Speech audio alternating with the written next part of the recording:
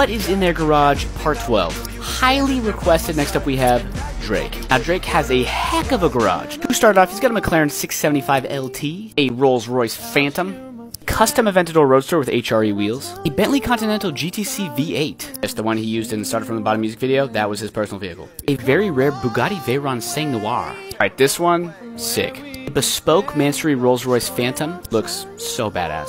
Allegedly, the Mercedes Maybach G650 Ladalot. Very rare, very expensive. This one's major speculation, but would be kind of sick. 5,000 base horsepower Devil 16. Again, supposedly. Source, some guy. Bentley Mulsanne that looks like a piece of cake.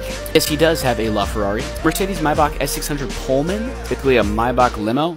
Wraith, like every celebrity on the planet. Super sick Brabus 850. The wheels do it for me. The Mercedes-Benz SLR McLaren. Classy, I like it.